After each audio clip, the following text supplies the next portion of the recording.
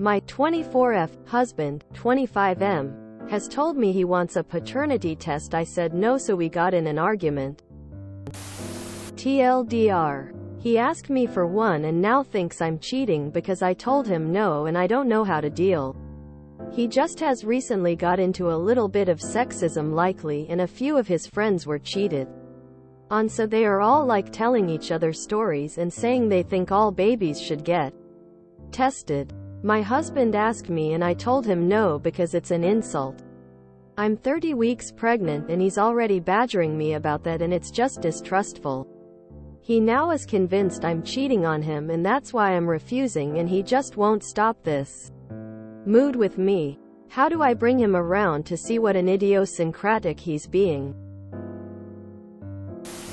I get the whole "it's insulting to even suggest" the idea was put into his head by what I'm guessing, given your post, is a toxic friend group. But it's in his head now.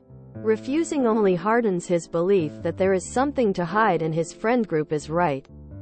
There are ways to deal with the situation. First is your way. Flat refuse and continue the argument, which continually deepens his belief he is right. Second is to get the test. Let him see he and his friend group are wrong in your situation and try to move on without any further escalation. Third is to agree to the test. But tell your husband that when it comes back that it's his kid. You were right. He was wrong. And the fact that he refused to listen or trust you over his friend group will now become the issue.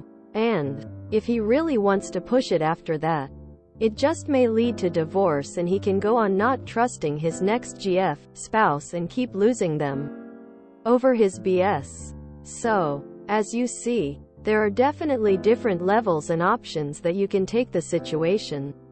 It all depends on what you want to do, how far you want to take it, but how to bring him around, now that it's fully in his head once you've refused. By getting the test done. There are two options in my opinion, and it depends how much this marriage is worth it. Only you can decide that. One, if this marriage is worth salvaging from your perspective, then just take the test. This will not go away. His insecurities will only deepen by you refusing. He will get the test with or without you eventually, saying it's insulting, and to refuse on principle, while within your rights, will just harden his view even more.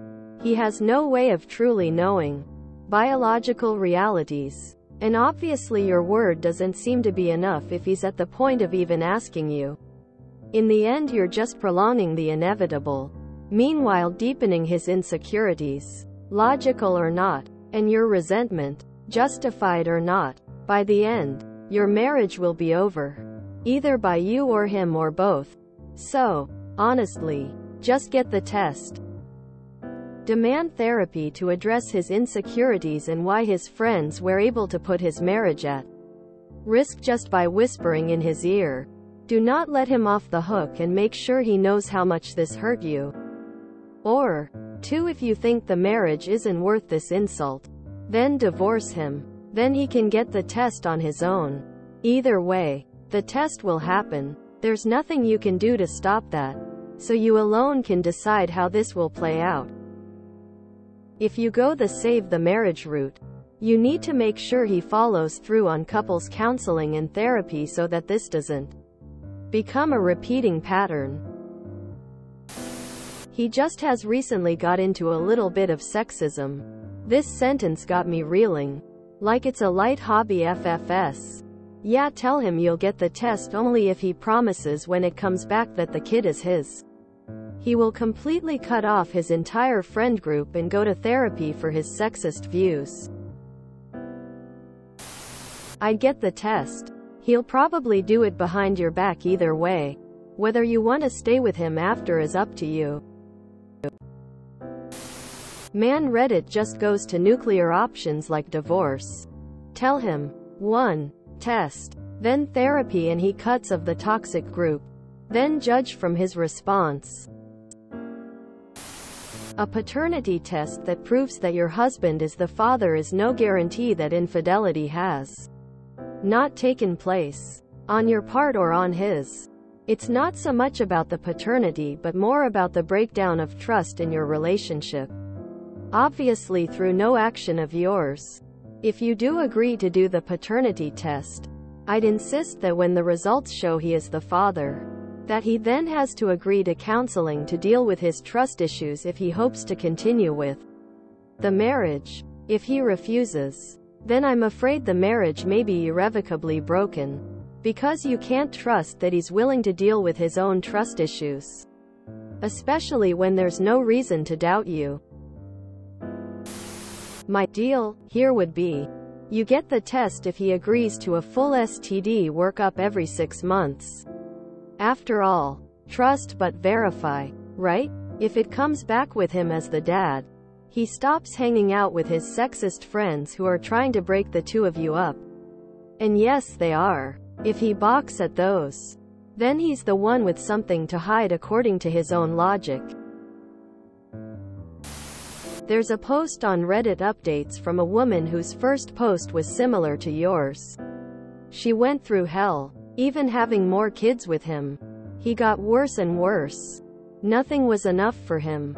Ended up leaving. He doesn't see the kids. You're best off cutting your losses now.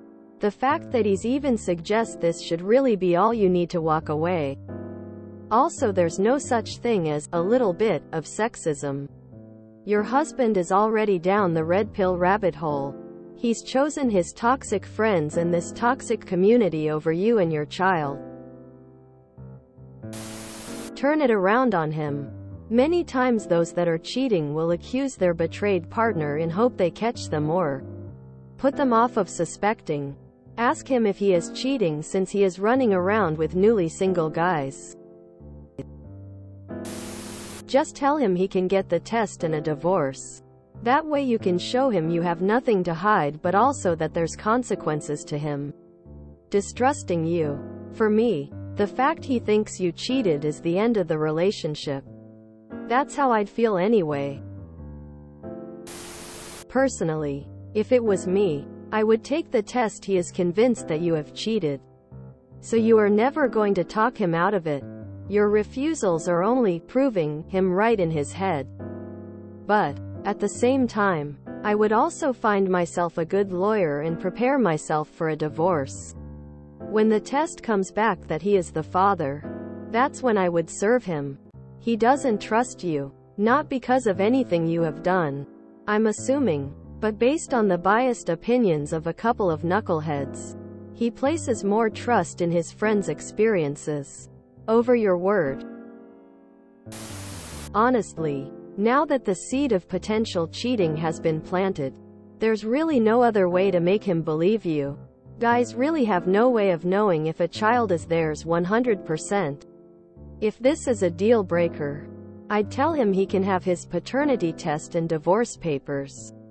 If it's not a deal breaker, he can still have a paternity test but he may still accuse you down the road after the child is born with his lovely group of friends whispering things into his ear.